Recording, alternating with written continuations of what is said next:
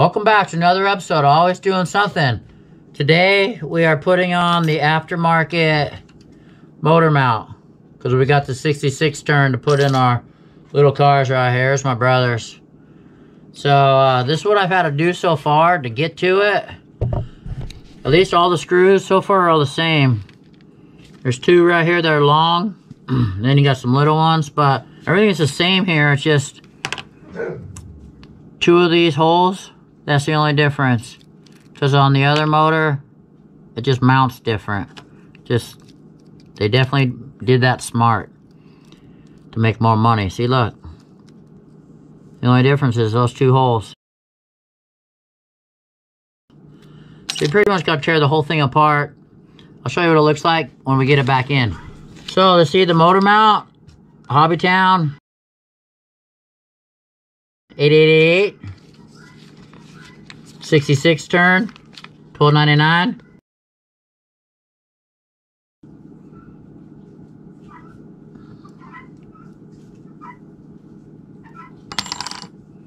Hopefully it makes us crawl better.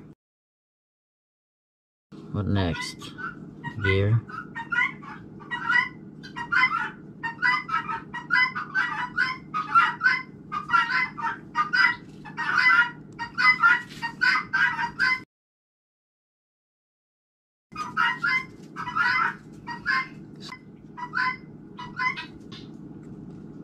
If he even knows they're there.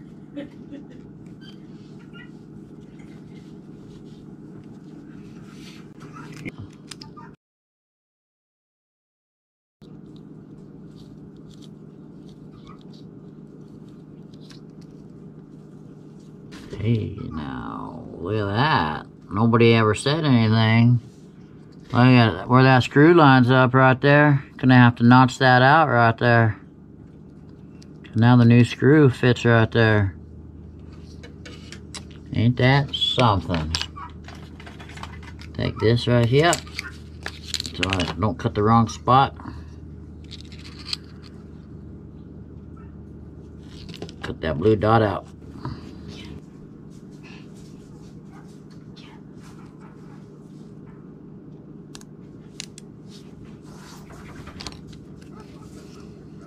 Where's the coyote, Diego? They're out there. A little bit, that's all you need to cut. Yep, it ain't gonna make it. Compare it.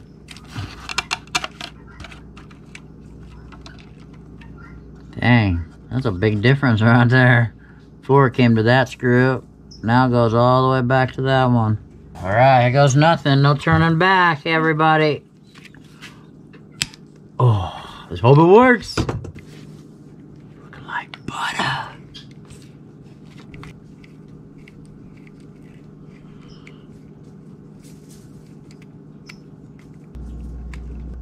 Alright, well here it is all put back together. Right here is the little arm I had to cut off the battery tray. Everything lines up. Now it's time to go play. Make sure you like, subscribe, hit that post notification bell. You never know what goes on around here. Thanks for watching and have a wonderful day.